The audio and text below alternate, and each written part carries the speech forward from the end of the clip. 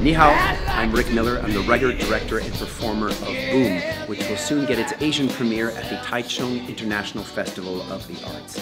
Now, Boom is a documentary that looks at the music, culture, and politics of the baby boom generation.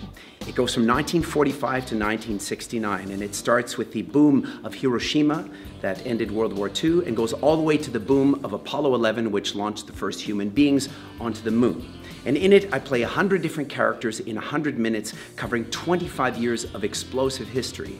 And yes, there'll be all the famous musicians and politicians, but at the core, it's the story of my parents and how their lives converged in Canada in the 1960s.